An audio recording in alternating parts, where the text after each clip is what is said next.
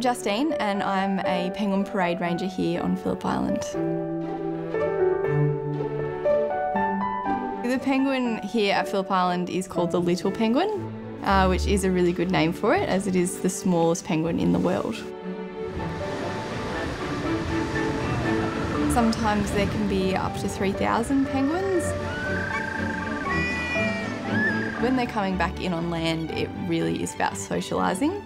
So the penguins aren't going home to go to sleep, they are coming home to party. Seeing a penguin to some people is just the most exciting thing that they've ever seen. They're a pretty special type of bird. Book your vacation to Australia with pre-sale tickets to the 2019 Australian Open now.